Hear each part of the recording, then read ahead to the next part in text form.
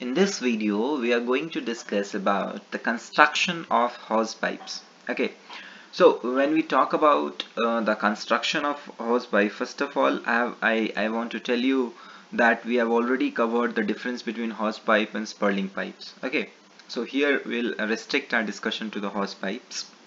Okay, to provide an easy lead for cable from windlass to anchor, the hose pipe must be so one thing should be clear, the definition from windlass to the anchor. Okay, so it is fitted. It is not uncommon for a temporary scale model of the relevant four-end structure to be constructed, and the position of the hose pipe may be experimented with in order to obtain the best lead. Okay, so here they have represented a model. Tubular hose pipe are generally fabricated, so it is fabricated, and castings are welded at shell and deck to prevent chafing. Okay, casting is done and welding is done to prevent chafing. So as you can see here in this figure, so it is totally casted and welded all together. So here you see the welding, here you see it is casted totally, it is wood sheeting. Okay, now we move on and see additional stiffening in way of the hose pipe is required at the side shell. On higher speed vessel, a recess is often provided in the shell for anchor stowage. This helps to reduce any drag caused by the stored anchor and prevent serious damage in the event of a collision. Okay, so you see here this is casting at the shell and it is weld, and this is tabular section of the hose pipe that we were discussing about. This is the side shell, local inert plate. Okay, till here you find it casting and then it is welded further. Okay, so this is the overall arrangement, that here you find the chain locker, then we have the upper deck beside you the hatch for the chain locker, then this is the spurling pipe from the chain locker to the windlass, that is spurling pipe, from the windlass to the anchor, that is hose pipe. Okay, so I hope it is clear for you. So we go on, we look at the next book in ship construction altogether. Hose pipe may be made of cast steel, so it is made up of cast steel, in which case they are usually cast from wooden models made in place in the ship. So it is made from the wooden models, okay, made in place.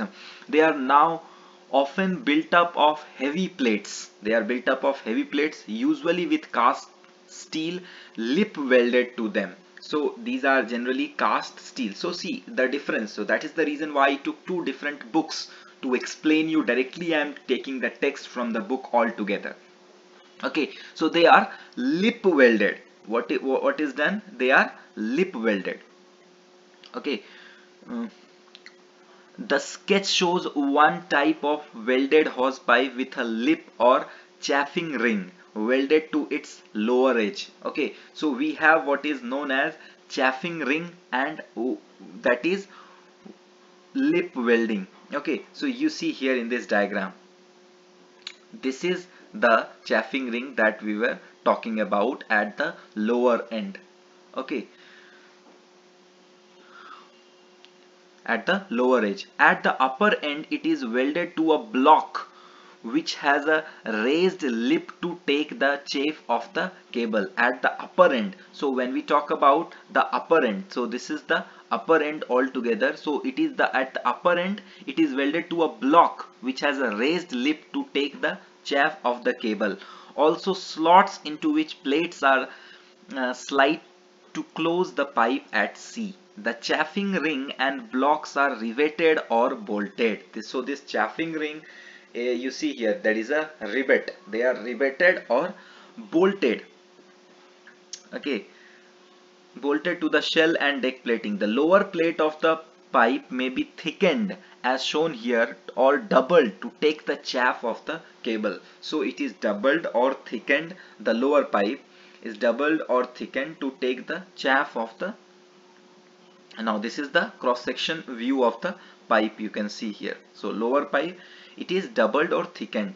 The shell plating is doubled or thickened in a way of the hose pipe. It is usually necessary to cut frames and beams in order to allow the pipe to pass.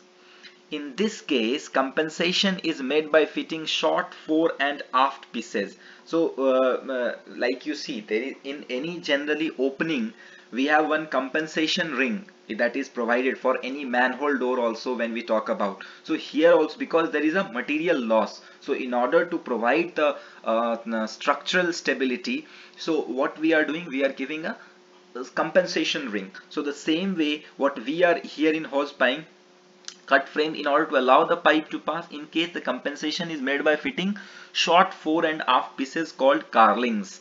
So we have carlings here, which is known as carlings, that is provided, you see here in this diagram. So this is carling. So carling is provided to support for the compensation, to support the cut ends, and the frames may be reinforced, and to support and the frames may be reinforced. So this is all together that we have discussed about.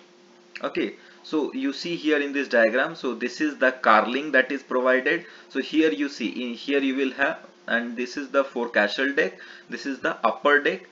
So these are the carlings also, and this is the pipe you see here all together, going and coming at both the end, upper end and at the lower end. This is the cross section view, and I have also shown you the chaffing, which is riveted or welded all together. Okay, this is the upper end and this is the lower end of the deck all together. Okay, thank you so much.